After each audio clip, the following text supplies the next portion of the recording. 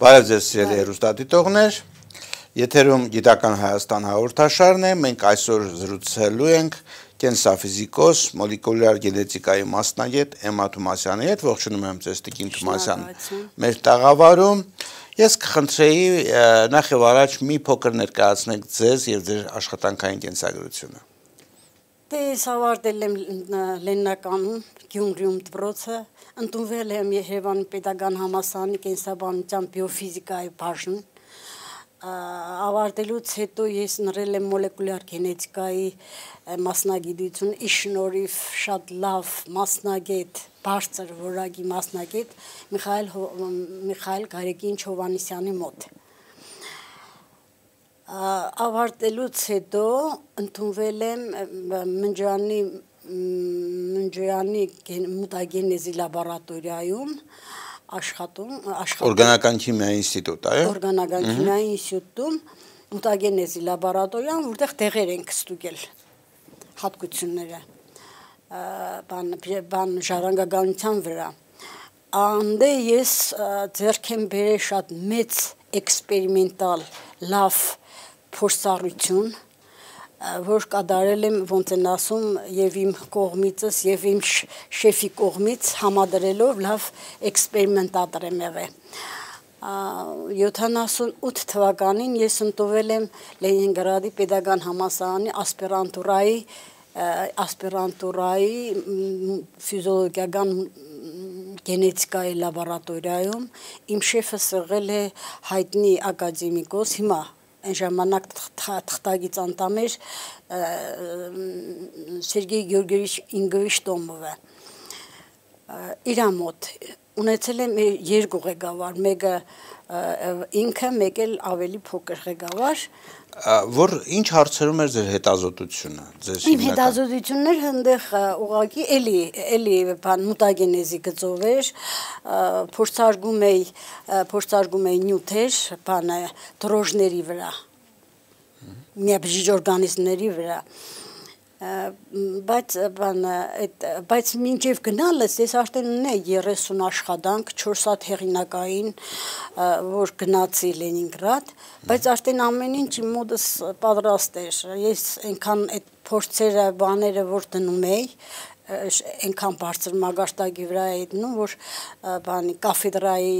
ուսանողներին, ասպիրանտներին, աշակերտների, բաներին, ուսանողներին բերում կանգնացնում էին բոքսից դիմաց, որպեսզի ես ցույց տամ ինչպես եմ աշխատում։ Ինչ կատարվեց հետո։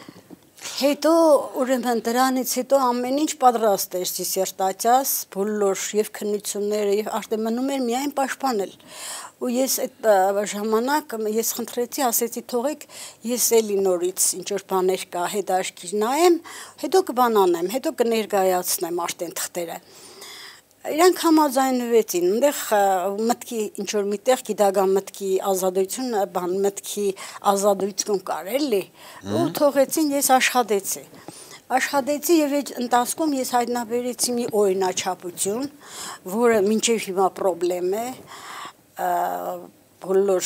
ոչ մեկը չի լուծել այդ հարցը, չնայած դա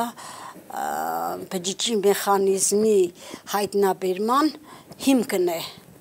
այսպես ասած։ Այսինքն այդ հայտնագործությունը ձեր կամ տեսությունը, ենթադրությունը, ես չգիտեմ ինչ մակարդակի եք դուք զարգացրել դա, ինչ որ ձևով կարող է ազդել այսօր բջիջների վրա այս համավարակի կամ վիրուսների ազդեցության մեխանիզմը հասկանալու համար։ Շատ բոլոր ուղղություններով նայել եմ, եղել են փորձեր, որոնք ես չեմ կարողացել ռեգիստրացիա անեմ, բայց նայել եմ, հետևել եմ։ Իհարկե, եթե բջիջի մեխանիզմը, աշխատանքի մեխանիզմը բացահայտում ես, արդեն գիտես, որ դա է, իմենը դա է, ուրեմն հեշտ է ղեկավարել, ուղղություն տալ գյուղատնտեսությանը, բժշկությանը, տեղագործությանը եւ այլն եւ այլն։ Այն ինչ որ դուք խոսում եք որպես բջիջի աշխատանքի մեխանիզմ, ինչ նկատի ունեք։ Այժմ չկան տեսություններ, որոնք որ բացատրում են այդ բջիջի աշխատանքը։ Ուրեմն հիմա կա մեխանիզմը հիմնված է քիմիայի վրա։ Այսինքն DNK, RNK եւ այլն process-ները։ Այսինքն ձեր բացատրությունը դրանից տարբեր է։ Տարբերում է։ Ուրեմն 37 թվին 1937 թվականին Հոլդինգերն է առաջի անգամ ցույց տվել հայտնի ֆիզիկ, ցույց տվել, որ բջիջը աշխատում է քվանտային տեսությամբ, այսինքն եւ ինքը առաջ է քաշել քվանտային կենսաբանություն տերմինը։ Դրանից հետո, в общем, երբ որ քիմիան սկսել է զարգանալ, մեր սովորական քիմիան, անցել են քիմիայի մագարտակով նկարագրելու բջջի մեխանիզմը եւ այդ գիտությունը արդեն սկսել է շատ դանդաղ զարգանալ։ Հիմա շատ կան որոշ չափով աշխատանքներ, ես տեսա, որ կան մարդիկ ձգտում են դեպի քվանտային բիոլոգիան, կենսաբանությունը, բայց կոնկրետ իրանք ֆիզիկները, հիմնականում ֆիզիկները, բիոլոգները ընդհանրապես լռում են։ Բիոլոգների մեջ երևի չկան մասնագետներ, որոնք տիրապետեն եւ ֆիզիկա, եւ քիմիա, եւ փիլիսոփայություն, եւ в общем բազմակողմանի, որովհետեւ կարողանան ըմբռնեն։ Երբ որ ես այդ երևույթը բանարեցի, հայտնաբերեցի, դա արդեն սենսացիա էր լաբորատորիայում, կաֆեդրայում։ Ինչպես վերաբերվեց ձեր ղեկավարը, ինչպես վերաբերվեց։ Սկզբից իրանք չգիտեին, իրանք ինձ թողել էին ինքնահոսի։ Ես լրիվ նայում էի այդ բոլորը, բայց որ իրանք իմացան, իրանք ինձ բան արեցի, որ պետք է ես ամեն ինչ թողնեմ ու գնամ, ես իմ բան չեմ կարող դիսերտացիա պաշտպանել, բայց ես այդ ժամանակ իրանց հայտնեցի, որ դա բանի ամբողջ կաֆեդրայի մեր բաներն են, դոկտորներն են, ես ասեցի, հիմա նոր ես հասկանում եմ գիտությունը ինչ բան է, ասի ես չեմ թողնի, ասի ու չեմ գնա։ Այսինքն իրենց համար ընդունելի չէր, հա, ձեր այդ մոտեցումը։ Իրանք արդեն ընդունեցին, որ նորություն է, բայց որպեսզի ես դուրս գամ այդ բանից, իրանք ուշացան։ Ես շատ արագությամբ կարողացա ես արդեն բոլոր դոկումենտացիաները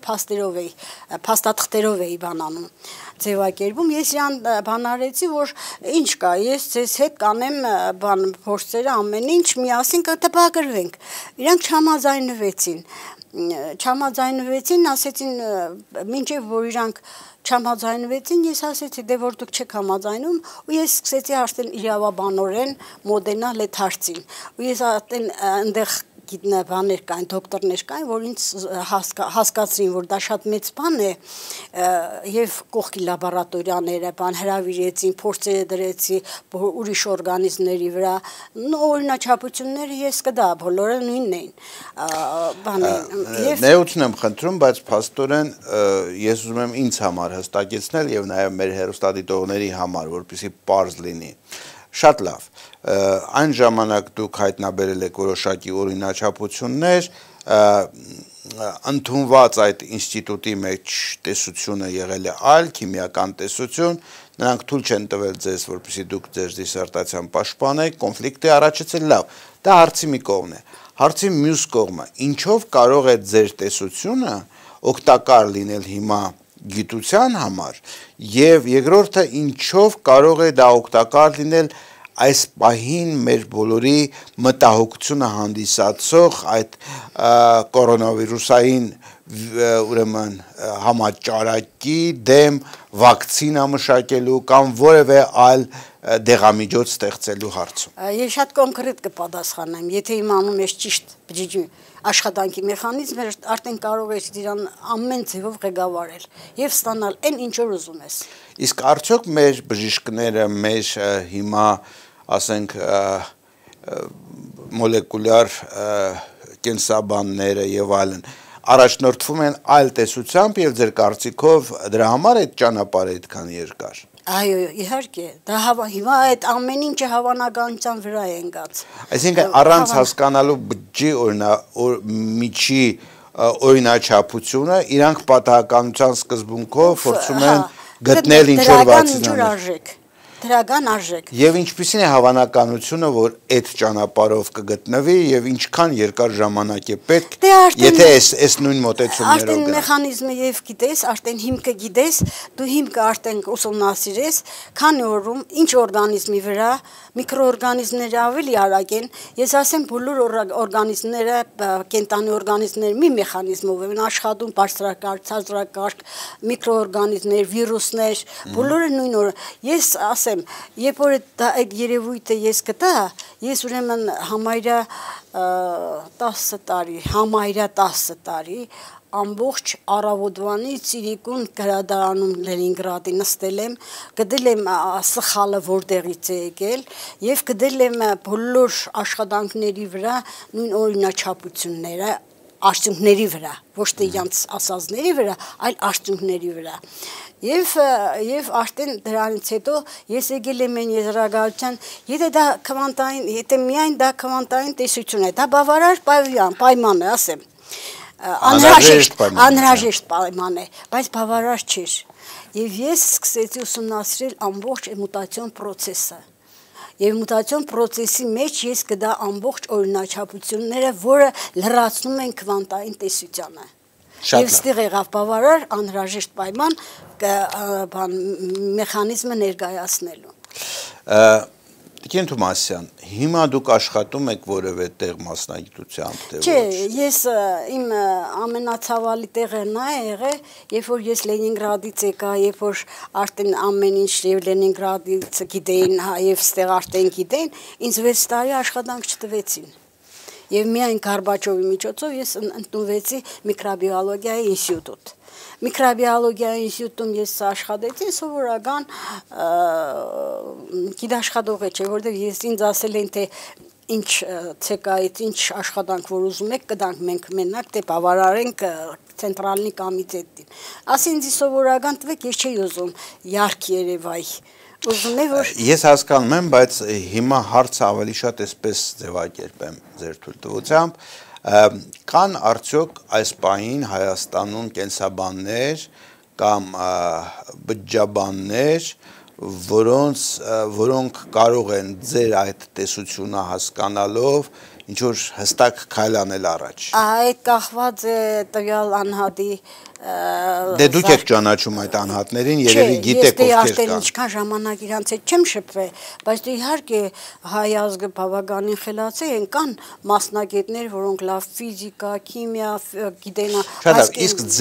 ձեր հետազոտությունը ինքը ինչ տեսք ունի, դա ձեռագիր վիճակում է, տպագրվել է։ Տպագրվել են, ես կոնֆերենցիաներին եմ մասնակցել, տպագրվել է Ամերիկայում, տպագրվել է Ֆրանսիայում, ինձ հիմա եթե իմ այդպես բացեք եւ ես հավաքել եմ 49000 ռից ընտերցումներ, բացի դրանից ուրեմն այս 2019 թվականին ես ստացել եմ աշխարհի բոլոր երկրներից հրավերներ կամ կոնգրեսներին, կոնֆերենցիաներին մասնակցելու, ընդ որում հadoop տրամադրելով ասենք 30 րոպե եւ դաժե բան են արել որ մենք կես տոկոսով ցես կբան տրամադրենք էլի ծախսերը բայց դե ես իմաստ չեմ գտնում որովհետեւ ինձ պետք չի բան անել գնալ բոլոր ոնց են ասում ամեն ինչը բացել իրանց դիմաց որովհետեւ ես գիտեմ այդ աշխարհը շատ լավ արդեն շատ լավ գիտեմ այս միակ նպատակը եղել է որ այդ արդյունքները հասցնեմ Հայաստան, որ Հայաստանում լինի։ Հայաստանում բացվի բանի այս քվանտային բիոլոգիայի կենսաբանության լաբորատորիա, քվանտային կենսաբանության տերմինը կար, բայց լաբորատորիա չկար։ Հիմա բացվի դա, հավաքվի, դա իմ խնդրակս է պարոն վարչապետին, բացել քվանտային կենսաբանության լաբորատորիան, պատրաստել լավ կադրեր, շատ լավ կադրեր, որ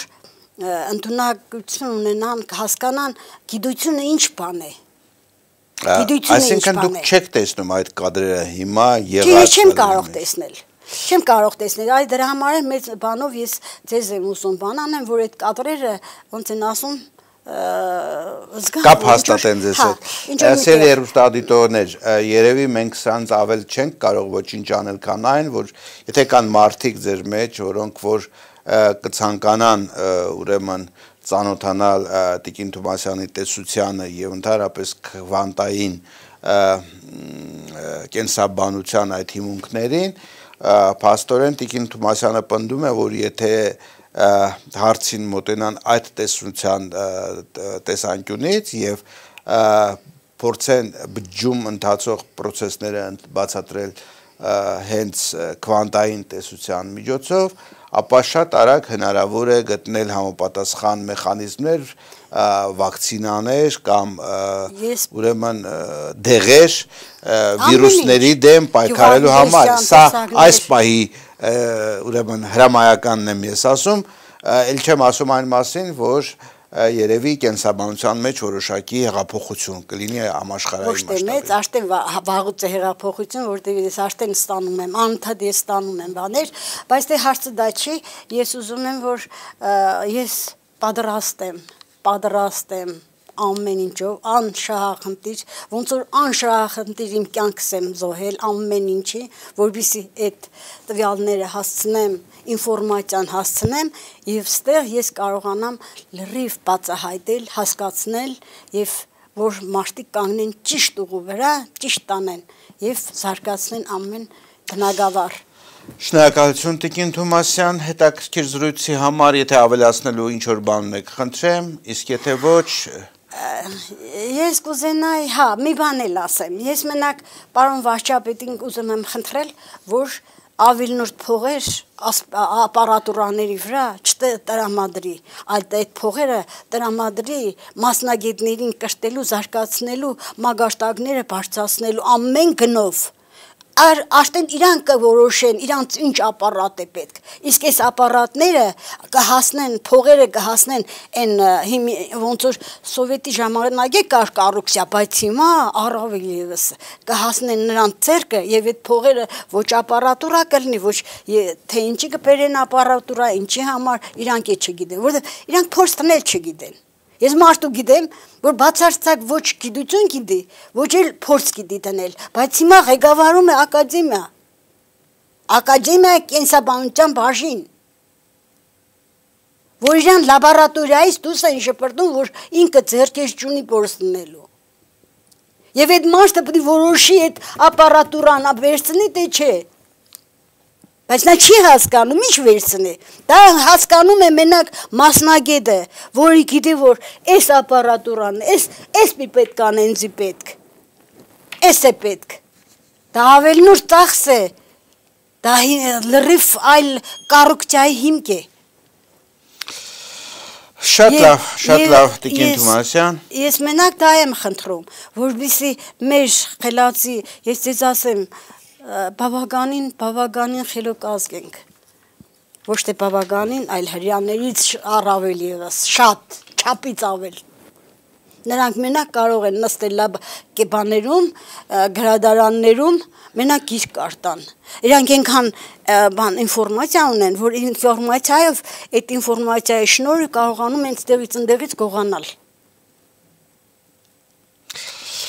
Շատ լավ, Տիկին Թումասյան, եկեք ուրեմն սրանով էլ ավարտենք մեր այսօրվա հաղորդումը, ես էլի կրկնում եմ մեր հիմնական ուղերձը, Տիկին Թումասյանը ունի իր էջը, կարելի է կապվել նրա հետ, ծանոթանալ, եթե կա որոշակի հետաքրքրություն այս տեսությամբ բացատրելու բջջի աշխատանքը, իսկ դա նշանակում է շղթայական ռեակցիայի ձևով բժշկական որոշակի տեսությունների փոփոխություն, մոտեցումների փոփոխություն, վիրուսաբանության մեջ որոշակի փոփոխություններ եւ սա ըստ Տիկին Թումասյանի շատ արագ կարող է բերել տարբեր տեսակի վակցինաների, դեղերի մշակման համակարգը, որովհետեւ այս տեսությամբ կարծես թե այլևս կուրս չենք լինի այդ բավականին բարդ ասպարեզում։ Շնորհակալություն ձեզ հետաքրքիր զրույցի համար։ Իսկ ձեզ երեւի հեռուստադիտողներ ուզում եմ մաղթել ամենայն բարիք եւ մինչեւ նոր հանդիպում։